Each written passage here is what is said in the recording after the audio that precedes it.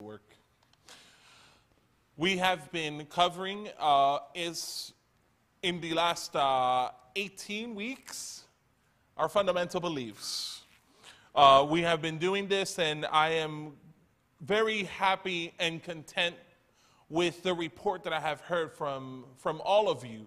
At different times you have spoken highly, and you have or not spoken highly, but just encouraged me in the fact that we're going through this series, just revisiting all of our fundamental beliefs.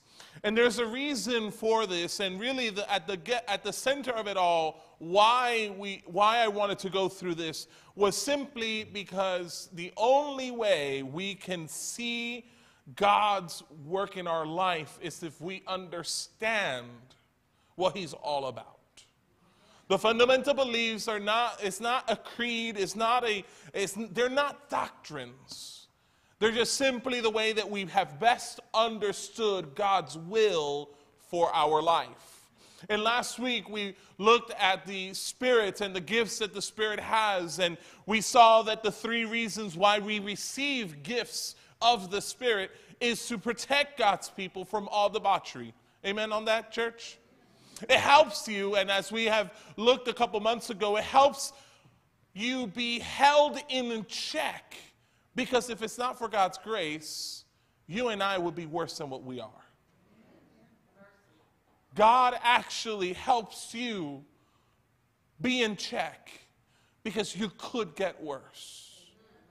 But by God's grace, He allows you to be where you are so that you can learn how to be better, so you can be more like Jesus. The second thing, it helps God's people mature. Come on, church, let's be honest. We all sit here. We all enjoy Sabbath school. We all enjoy the sermons. We all enjoy all these things that we do. And we talk a good talk when it comes to our Bible knowledge. But how are we in our spiritual life? Are we adult-like in the way that we talk about doctrines?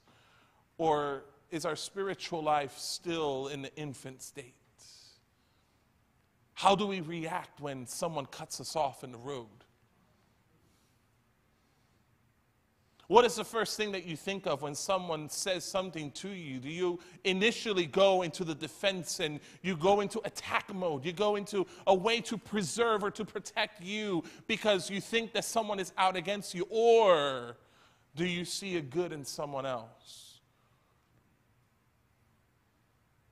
These are all signs of whether you are a spiritual in your spirituality or whether you are immature in your spiritual walk. But I think, and this has been the emphasis of the sermons, the third point here, the third reason for why the Spirit has given us gifts is to unite God's people. You see, all of us will not survive if we remain separate, if we remain silos in our faith. Hebrews chapter 10 tells us, chapter 10 verse 25 tells us that we ought to meet together. Not like others have done because we need to encourage one another. We actually need to meet with one another because we need to push ourselves into good works, because we're not capable of doing it ourselves. Jeremiah chapter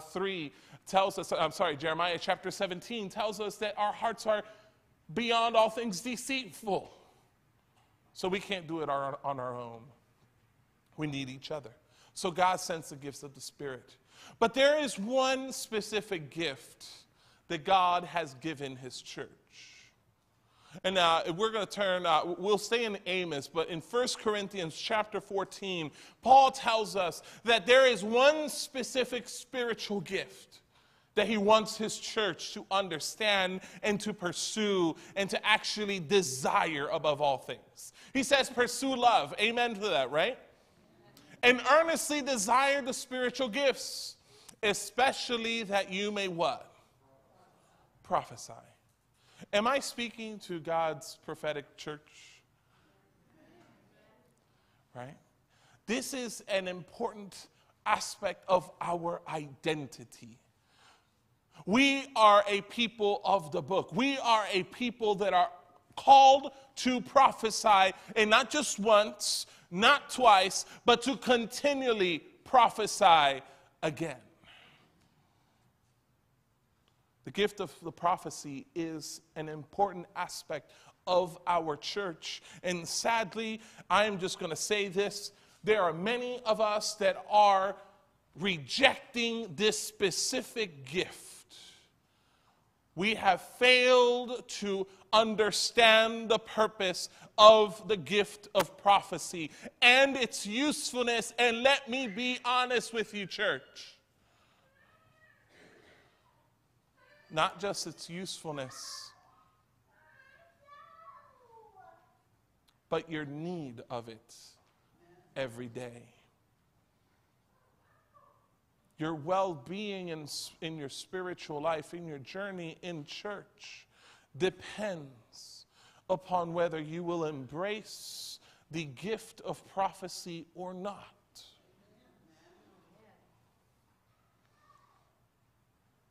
The gift was given for a specific purpose. And its intent is still the same intent that I've been highlighting every day, every Sabbath. This is part of God's plan to make sure you make it to heaven.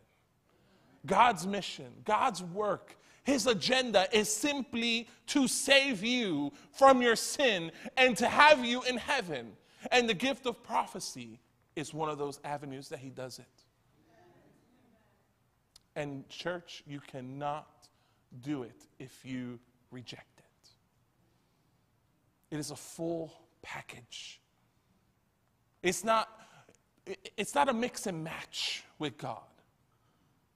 If you remember, this is something I was not ready to even share at all, but if you remember in the sanctuary, in the wilderness sanctuary, what is it that Moses was allowed to describe or to choose what sort of decoration in the sanctuary? Did Moses pick the decorations?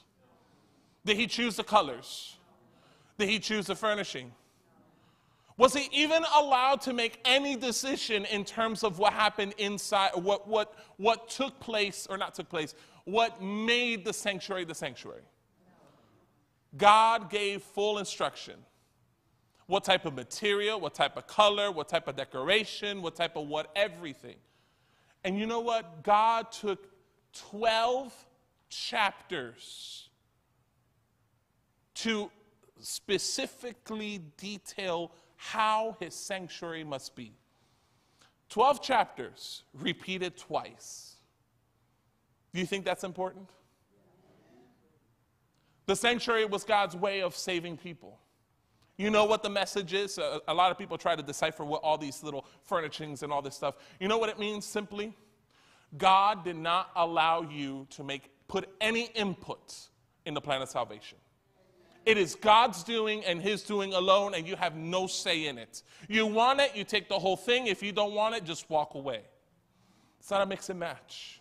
Same thing goes with the gifts of prophecy. We are called to desire and to pursue this specific gift, because this gift is what's going to help us get through the last days. Jeremiah chapter 2 verse 13 says, "Be appalled, O heavens, at this. Be shocked, be utterly desolate, declares the Lord. For my people have committed how many evils?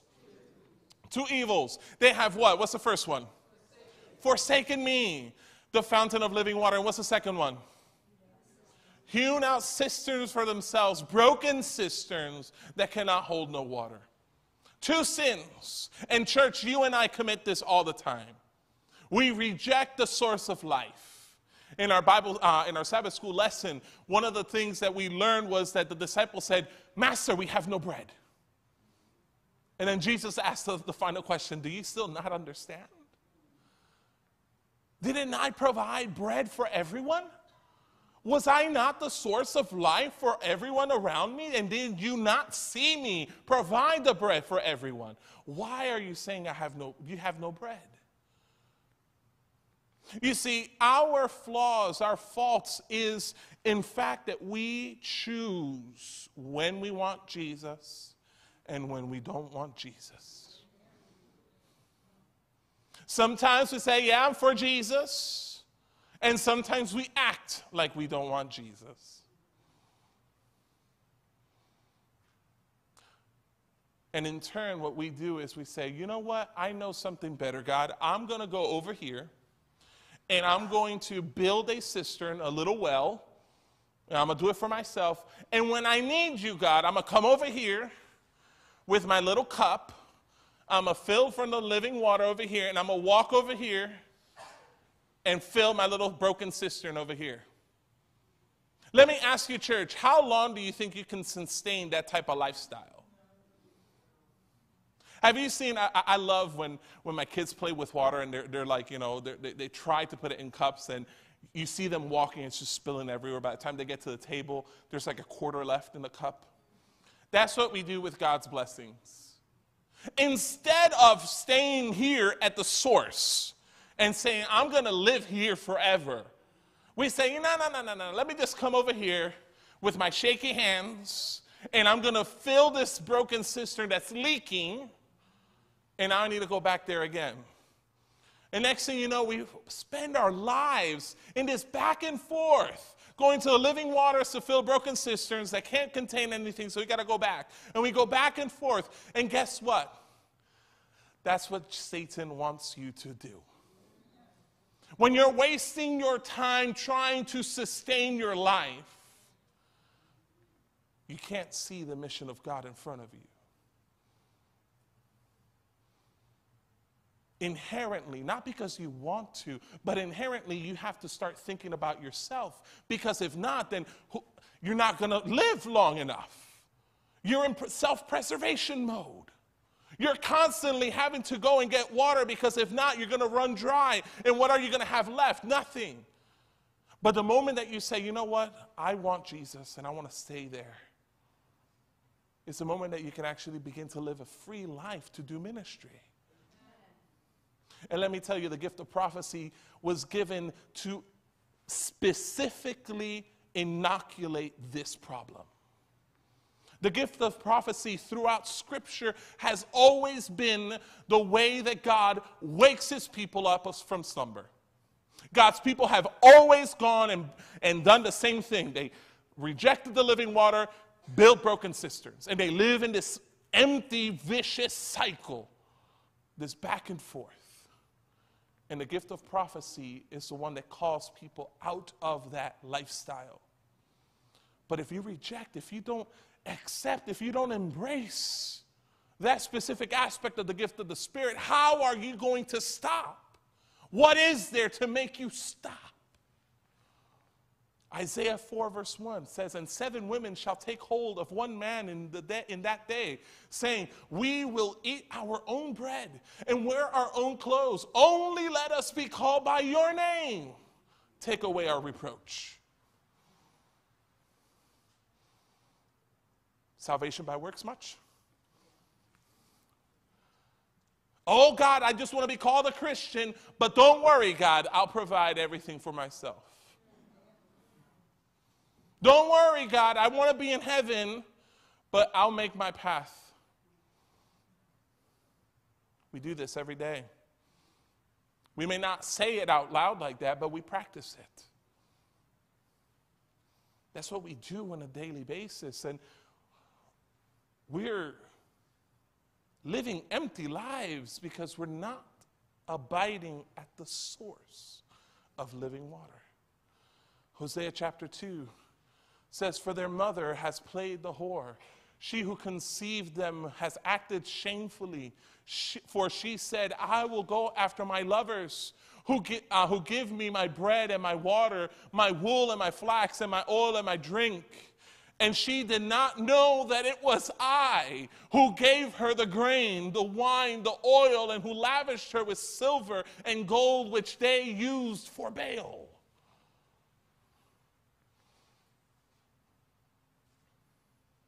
Church, we do this. How many blessings have God given you and you've squandered away and claim that it was because of your own doing. Oh, my work, my career path, my investment choices, the one who I'm trusting with my portfolio. It's my doing. I knew how to play it all. Was it really? Or was God's favor upon you the whole time?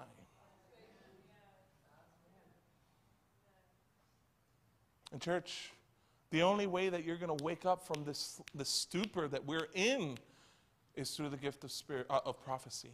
The gift of prophecy was organized to help us be free from this trap. I love this quote. It's been said in different ways. But here's Blaise Pascal said this many, many, many years ago. What else does this craving and this helplessness proclaim but that there was once a man in a true happiness, of which all that now remain is empty print and trace? This he tries in vain to fill with everything around him, seeking in things that are not there to help he cannot find in those that are, though none can help, since this infinite abyss can only be filled only with an infinite and immutable object. All of that to say, Blaise Pascal simply said, we all have a God-shaped vacuum in our hearts. And we go day in and day out trying to fill it with something that is not the infinite God. We always try to do our best to see how can I satisfy my craving. And Blaise is simply telling us all you need is God himself. That's the answer.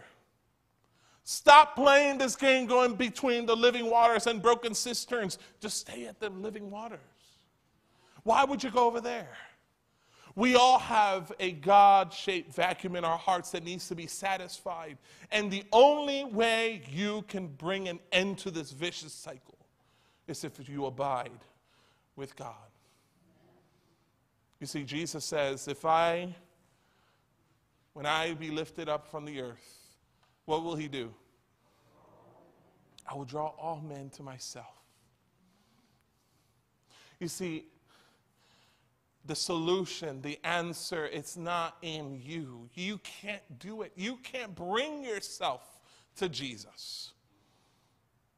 It is impossible, church, to bring yourself to Jesus. It is impossible, church, to even choose Jesus for yourself.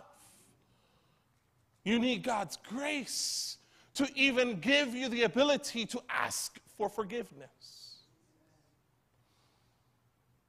The fact that Kobe was able to even say, I want to be baptized, shows that God has already been working in his life to make that decision.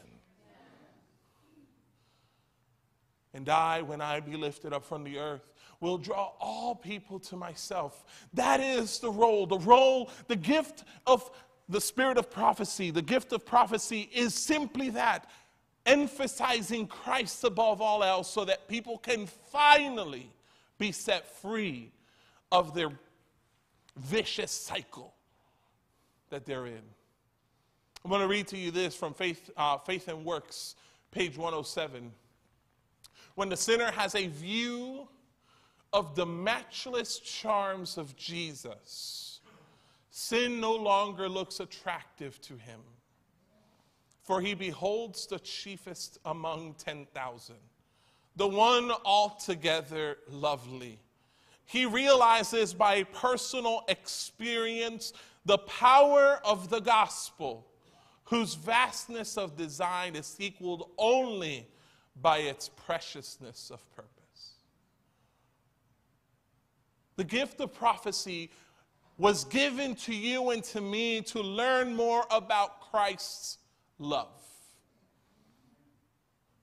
The reason why God's people continued in sin, and even to this day, God's people continue in sin, is because they have not fallen in love with Christ. The problem in all of our lives right now is that we just don't love Jesus enough. But how can you fall in love with someone if it's not that someone charmed you? The reason why I love Jessica is because she charmed me. She wooed me in. And I said, yes, yes, honey, please. The same thing goes with her. Why does she love me? Because I wooed her back. I was like, yes, honey, come on, let's just come and stay with me. Never leave me. That's how it happens. Come on, Terry, right? Terry, Melanie? No. Ooh. We need to hear from Christ. His words are lovely. His words are charming. I don't even know if I have this verse here, but let's go to Hosea. Just go to Hosea really quick, because I don't think you understand the work that God did. Let me see. Is it? Nope, it's not there. Hosea.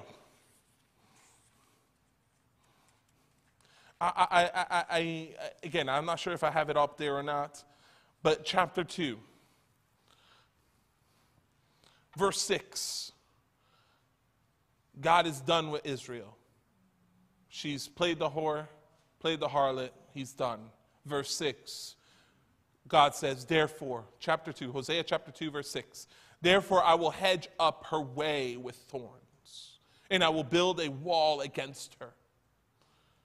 Verse 9, notice now what he says, therefore I will take back my grain in its due time, and my wine in its season. I will take away my wool and my flax, which cover her nakedness. And then even in verse 11, listen what he even says. I will put an end to all her mirth, her feasts, her new moons, and her Sabbaths. Yes, church. You keep playing the harlot with God, he will take the joy of Sabbath away from you. Because it's not yours, it's his. We see how God begins to compound, and therefore I will do this against you, therefore I will do this against you. And he says, therefore a third time. And I don't know about you, but my mom, if she had to say my name 3 times, that never happened because I'm here alive. I never let her get to the 3rd time. But God says, therefore a 3rd time. Verse 14. If y'all know what I'm talking about, you know that it's not going to be good the 3rd time. But listen to what God says. Therefore, behold, I will, what does your Bible read? I will what? I will allure her. I will bring her into the wilderness, the place where I propose to her. I will speak tenderly to her. And there I will give her her vineyards and make the valley of Achor, this is where Achan was slain, a door of hope. And there she shall answer as in the days of her youth, as at the time when she came out of the land of Egypt, where she said yes.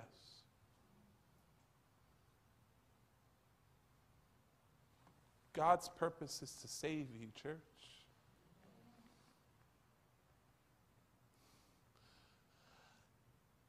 Jesus is trying to bathe you, shower you, cover you, clothe you, whatever descriptor you want to use, with his love.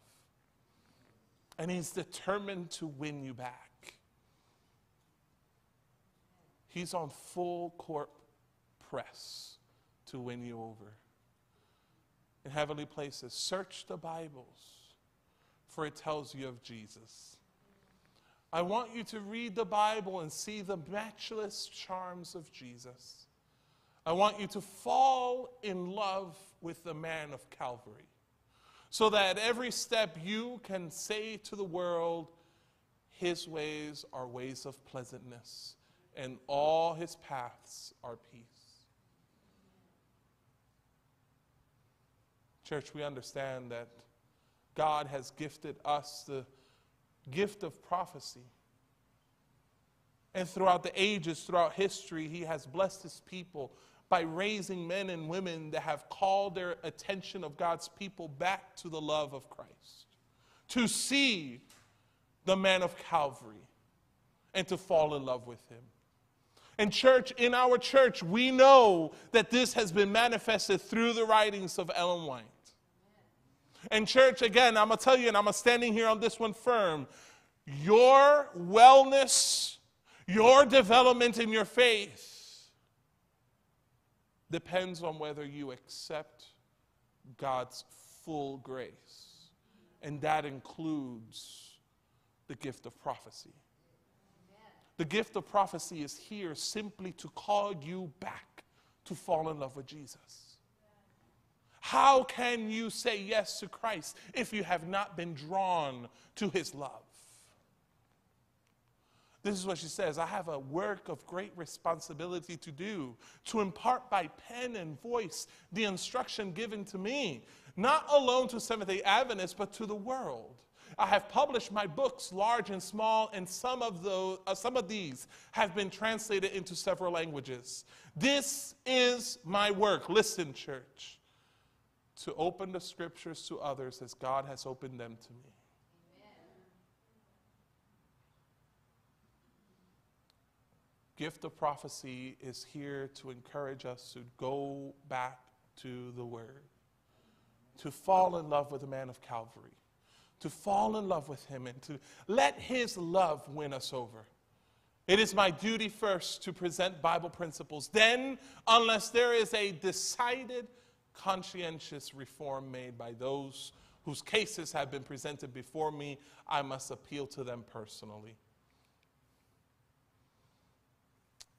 And here is the thing, church. It's the last quote that I'm going to read to you today. You're not familiar with the scriptures. If you had made God's word your study with a desire to reach the Bible standard and attain Christian perfection, you would not have needed the testimonies. It is because you have neglected to acquaint yourself with God's inspired book that he has sought to reach you by simple, direct testimonies, calling your attention to the words of inspiration which you have neglected to obey, and urging you to fashion your life in accordance to its pure and elevated teachings. Church, in the same words of Ellen White, I recommend to you this book. This is the only source of power.